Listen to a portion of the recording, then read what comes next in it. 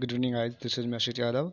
Now in this video we are going to discuss about the Haemocoelomic system of Leech, that is the Indian cattle leech. Okay, now without wasting time, let's start the videos. And there is humble request to everyone who are watching my videos for the first time or are new my channel, please like my videos, share my videos, subscribe my channel to be updated, that whenever I upload my videos you will get notification and you will never miss my class. Now let's start today's videos. That is the Haemocoelomic channels.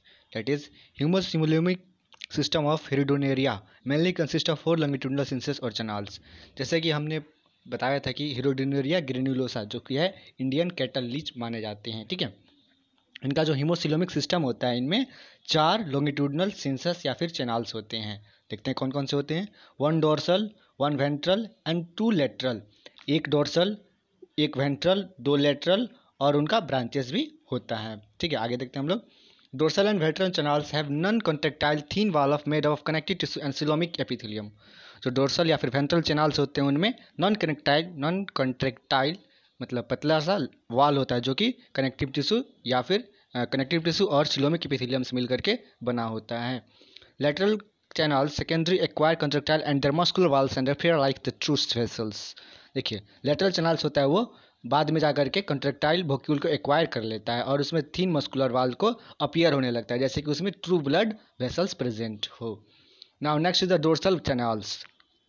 It runs mid dorsally below body wall attach to the alimentary canal. ये होते हैं mid dorsal यानी body wall का जो होता है mid dorsal parts में ये प्रेजेंट होते हैं. बिलो बॉडी वाल ये बॉडी वाल के नीचे होते हैं, attach to the alimentary canal और ये एलिमेंट्री कैनाल से जुड़े हुए होते हैं. It takes up to sinuses course और ये साइनसस का कोर्स इनमें प्रेजेंट होता है. Anteriorly it runs up to 6 segment मतलब एंटीरियर पार्ट में ये 6ठे सेगमेंट तक प्रेजेंट होते हैं. Where it breaks up into similar branches and capillaries और बाद में जाकर के ये छोटे छोटे ब्रांचेस में या फिर कैपिलरीज में डिवाइड हो जाते हैं. Which extend into the first 5 segment फिर वे जाकर के पहले 5वें सेगमेंट तक प्रेजेंट होते हैं. Posteriorly it बाइफुर्केट्स in the 22 segment और पोस्टेरियर पार्ट में ये 22वें भाग में ये बाइफुर्केट्स रहते हैं. The 2 branches passing ventrally dorsal rectum to join the posterior dilateration of ventral channels. और इसमें 2 लेटरल ब्रांचेस होते हैं जो कि वेंट्रल सरफेस से पास होते हैं रेक्टम के थ्रू रेक्टम के चारों ओर होकर के जो कि ज्वाइन करते हैं पोस्टेरियर डायलेटरल वेंट्रल चैनल को. ये फिर लास्ट में जाकर के उससे जुड़ जाते हैं.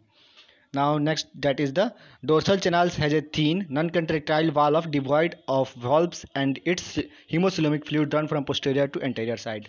dorsal channels होते हैं उनमें एक पतला सा non contractile wall होता है जो कि उसमें डिवॉइड का प्रेजेंट होता है और इसमें हेमोसिलोमिक फ्लूइड होता है जो कि पूरे पोस्टेरियर एंड से लेकर के एंटेरियर साइड तक प्रेजेंट होते हैं. Now next is the main branches of this channel include 2 pairs of dorsolateral and large number of dorsointestinal in each segment. इनका जो मेन ब्रांचेस होता है इस चैनल का इनमें 2 जोड़े में होते हैं डोर्सोलेटरल और एक लार्ज नंबर यानी कि बड़े संख्या में डोर्सोइंटेस्टाइनल प्रेजेंट होते हैं प्रत्येक सेगमेंट में प्रेजेंट होते हैं. Now next is the ventral channel. It runs mid ventrally beneath elementary canal. ये जो होते हैं मिड वेंट्रली ये भी होते हैं लेकिन ये एलिमेंट्री कैनाल के अंदर होते हैं. From one end of to one end of body to other ये बॉडी के एक सिरे से लेकर के दूसरे सिरे तक प्रेजेंट होते हैं. अलॉन्ग ए स्ट्रेट कोर्स और ये स्ट्रेट लाइन में स्ट्रेट कोर्स में प्रेजेंट होते हैं. It is wider than dorsal channel and इनक्लोजेज the entire central nervous system including nerve ring and ventral nerve code. और ये होते हैं बहुत ही वाइडर होते हैं डोर्सल चैनल से बहुत ही चौड़े होते हैं और ये पूरे सेंट्रल नर्वस सिस्टम को कवर कर लेते हैं. और इसमें क्या क्या आते हैं नर्व रिंग और वेंट्रल नर्व कोड को भी ये पूरी तरह से कवर कर लेते हैं. लाइक डोर्सल चैनल की तरह the ventral channels has a non contractile and it's devoid of valves and act as a distributing channel. इसमें भी जैसे कि डोर्सल चैनल्स में था इस वेंट्रल चैनल में भी इनमें नॉन कंट्रैक्टाइल वोक्यूल डिवॉइड होते हैं जो कि वॉल्व्स प्रेजेंट होते हैं जो कि डिस्ट्रीब्यूटिंग चैनल्स की तरह बिहेव करते हैं. हीमोसिलोमिक fluid in its flow from anterior to posterior side और जो हीमोसिलोमिक फ्लूइड होता है वो एंटेरियर साइड से लेकर के पोस्टेरियर साइड तक फ्लो करते हैं. It gives out 2 pairs of branches in each segment और ये प्रत्येक पेयर मतलब it's gives out 2 pairs of branches यानी कि ये प्रत्येक सेगमेंट में 2 पेयर्स यानी कि 4 नंबर में 4 और जोड़े में 2 जोड़े में ब्रांचेस का फॉर्मेशन करते हैं. Now next is that first pair में क्या होता है हम लोग देखते हैं.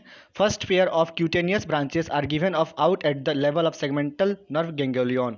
और फर्स्ट पेयर पहला जोड़ा होता है या फिर क्यूटेनियस ब्रांचेस होता है वो सेगमेंटल लेवल का नर्व गैंग्लियन का फॉर्मेशन करते हैं. ब्रांचेस ऑफ इस side eight once bifurcates into A ventral branch.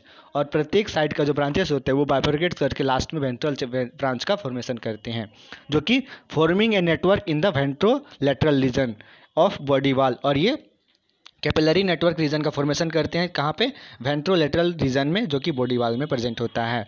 And N एब्डोमिनो dorsal branch. और इसमें एक एब्डोमिनो डोर्सल ब्रांच का भी फॉर्मेशन होता है विच runs vertically upwards with the ventral muscles and form डोर्सोलैटरल cutaneous plex, जो कि पूरे वेंट्रली अपवर्ड्स यानी कि पूरे ऊपर तक प्रेजेंट होता है वेंट्रल मसल से, और इसमें डोर्सोलैटरल क्यूटेनियस प्लेक्स का फॉर्मेशन होता है.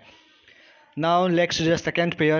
Second pair of nephridial branches are given out just behind the segmented ganglion of vertical node, vertical ventral nerve cord. और सेकेंड पेयर होते हैं नेफ्रिडियल ब्रांचेस का, वो पूरा मतलब जस्ट बिहाइंड यानी कि उसके जस्ट बगल में प्रेजेंट होते हैं segmental ganglion ventral nerve code का जस्ट बगल में ही, बिहाइंड में ही प्रेजेंट होते हैं. Now next is third is the lateral channels. Lateral channels are to large vessels. Lateral channels होते हैं उसमें दो लार्ज वेसल्स होते हैं laying on each side of the alimentary canal. ये प्रत्येक एलिमेंट्री कैनाल के बगल में प्रेजेंट होते हैं. दीज आर मस्कुलर, ये मस्कुलर होते हैं. रिदमेटिकली that is the formation process in which the रिदमेटिकली is the changing of the क्लोरोगैंग्लियन sales and the deposit of yellow granules, जो कि इनमें येलो यानी कि पीला ग्रेन्यूल्स प्रेजेंट होते हैं इनटू देयर साइटोप्लाज्म. ये साइटोप्लाज्म में प्रेजेंट होते हैं. When full laden with the waste products, जब ये पूरी तरह से वेस्ट प्रोडक्ट से फुल हो जाते हैं, they drop into the coelomic fluid, और ये लास्ट में जाकर के सिलोमिक फ्लूइड में गिर जाते हैं. And are discharge there through the septal nephridia और थ्रू द सिलोमिक पोर्स. और ये लास्ट में जाकर के सेंट्रल सेप्टल नेफ्रिडिया या फिर सिलोमिक पोर्स में ये डिस्चार्ज हो जाते हैं.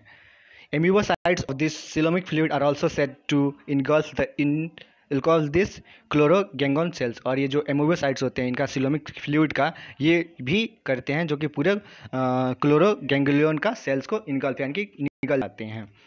Now this is all for the today's lessons, and now this video is completed for the yet, and this is all about the hemocoelomic cycle of the leech.